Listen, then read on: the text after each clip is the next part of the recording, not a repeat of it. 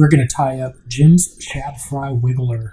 I developed this pattern specifically for some largemouth bass that I've been fishing for, but the panfish also seem to love it. So we're going to start out here with a 60-40 streamer stripper hook from Fulling Mill and some 3/0 Danville waxed mono cord. You can use any thread, of course, and other streamer hooks are going to work for you. These are just the choices that I made here. That's too far forward on the hook. So the key here is that we want to leave enough space at the beginning, right behind the hook eye, so that when we get to the point of folding over some foam, that we'll be able to angle it such that it dives properly.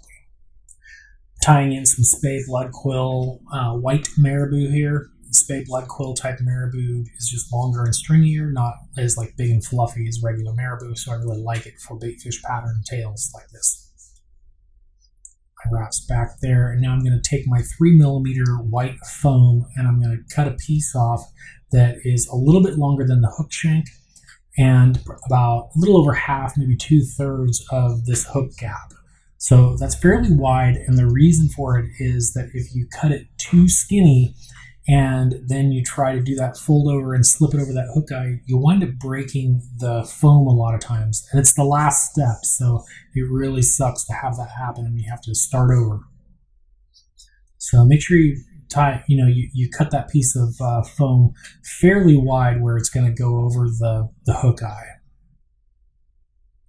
Taper it down to a nice V so that you have a small tie-in point, and tie in just the V tip. And you're going to leave that flat there on top of the hook, waiting for the end. Just kind of measure up really quick to make sure that I'm going to have room to slip it over. So now we're going to get some UV polar chenille and UV pearl, and just dub up the body a little bit with that, so that we get a little bit of extra flash in that body.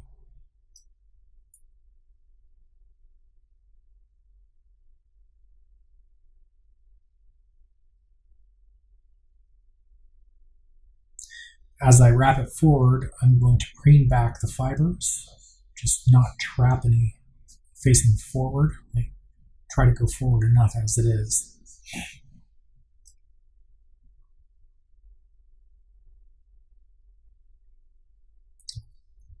Tie that off and cut it. All right, again, we're leaving a nice space towards that hook eye because we want a nice shallow angle on that foam. So we're going to use some Misty Blue Steve Ferrar's Flash Blend. This is cool stuff. It's really translucent and shiny, and this is just quite a few strands here, and we're going to tie it in on both sides to kind of like down the lateral line of the fish to emulate that blue that you see in shad fry.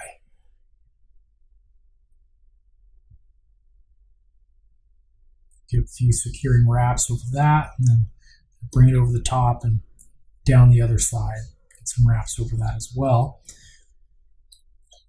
And then I'm going to pull it back and clip it off just a little longer than the marabou tail.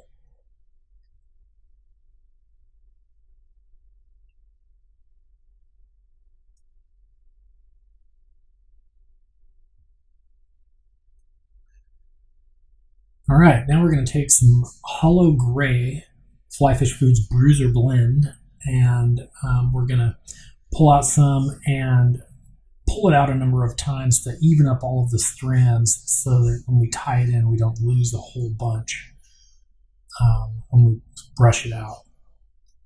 I tie this in similar to how a baby fat minnow is tied, in that I form a little kind of a wide base with my thread, in which to fold over the other part of it.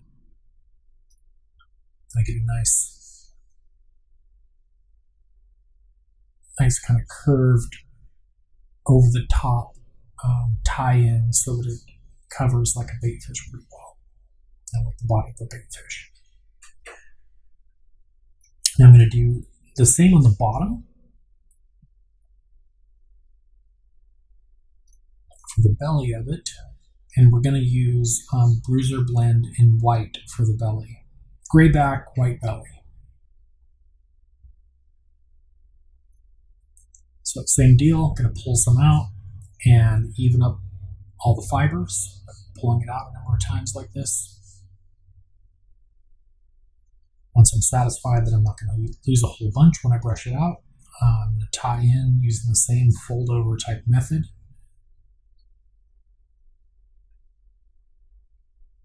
And you do want to build up, right here, because this thread base is what you're going to wind up seating your eyes on.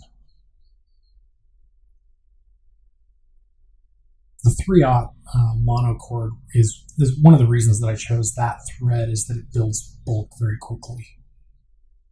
Being such a large fly, the larger threads are a good match.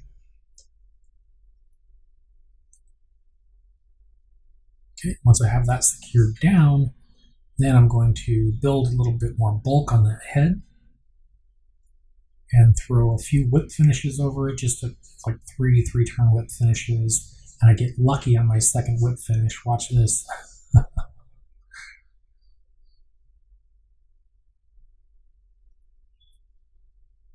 Oops. Pure luck.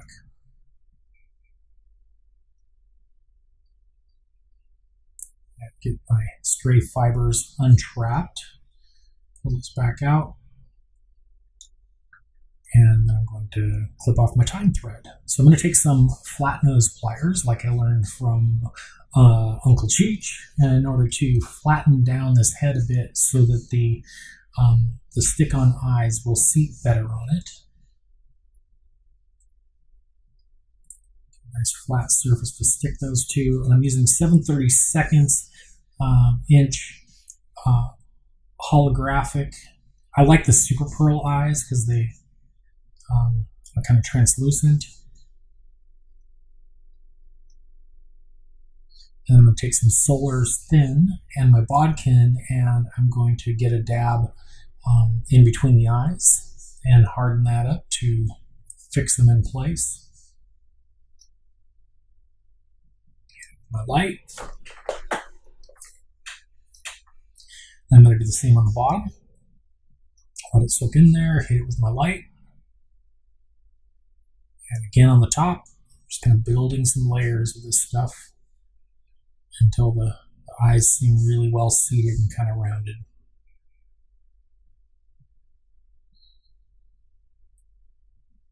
And again on the bottom.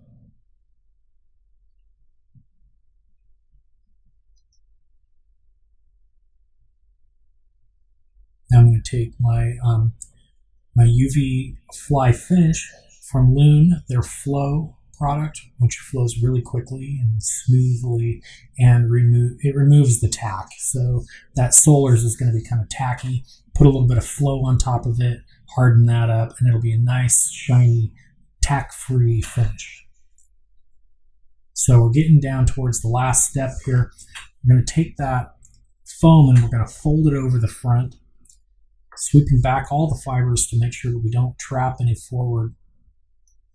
And we're going to kind of eyeball it and figure out where we want to poke the hole in the foam.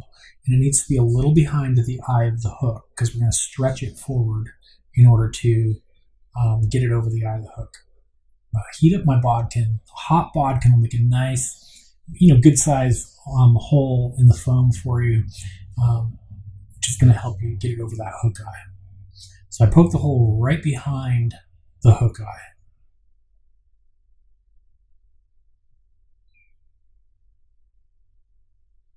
I kind of twist it around a couple times to make sure that the hole's fairly good size, not too big.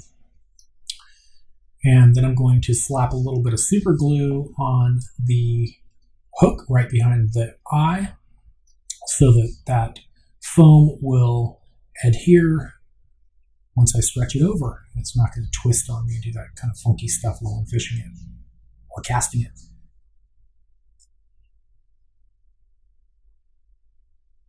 You gotta be careful here so you don't break the foam. I think I mentioned that really sucks when that happens. So get that over the top. Make sure it's nice and even in terms of not being twisted to one side or the other, or you'll get some sideways swimming motion, and you don't want that. You want it to dive and wiggle.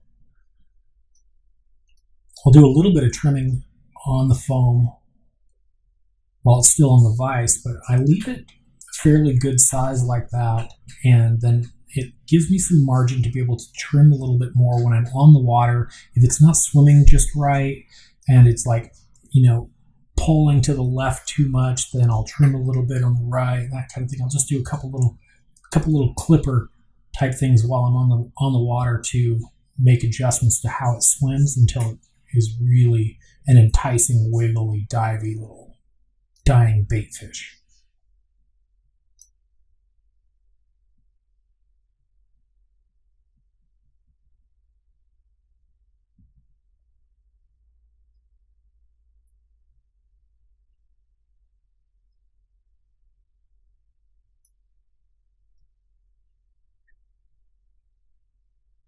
Okay, there we go. So show you a front view of this guy. See how that is going to dive. It will wiggle, and we're going to hit it with a couple of markers. So I'm going to use a Prismacolor red marker to mark up flared gills, like a escaping baitfish. For some reason, they flare their gills when they're in danger.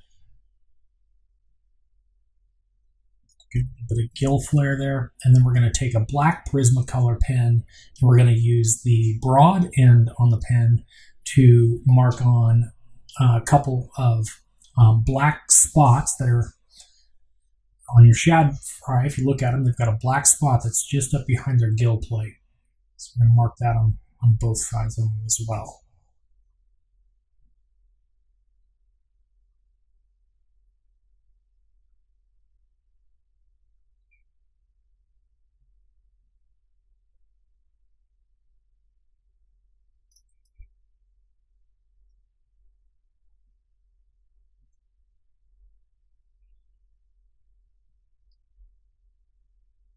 And there we go. That is Jim's Shad Fry Wiggler.